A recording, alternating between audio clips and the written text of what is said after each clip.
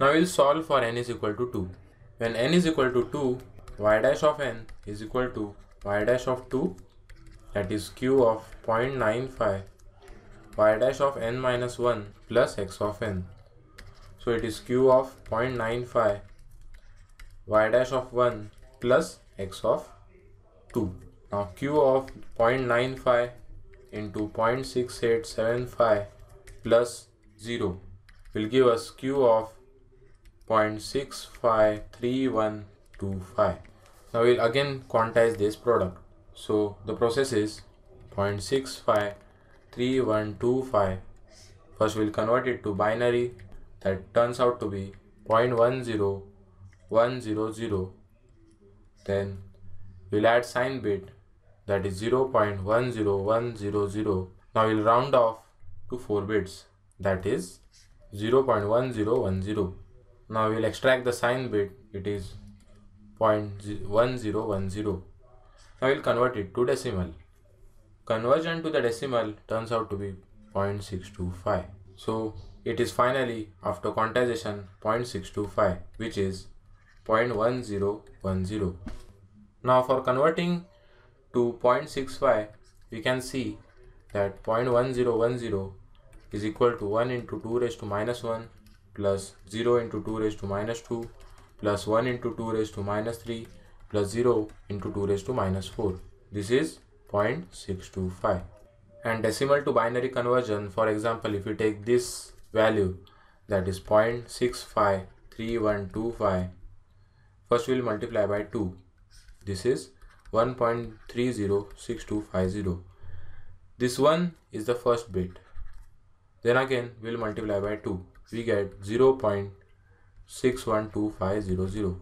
This 0 is the second bit. Again multiply by 2. We get 1.22500. The third bit is 1. Again multiply by 2. It gives us 0.45000. So it is this. And again multiply by 2. It gives us 0.90000.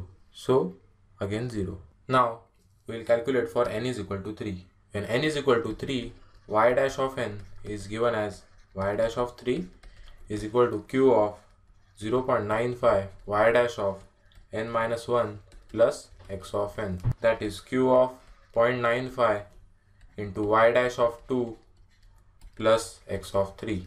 That is q of 0.95 into 0.625 plus 0. That is q of 0.59375. That is 0.625.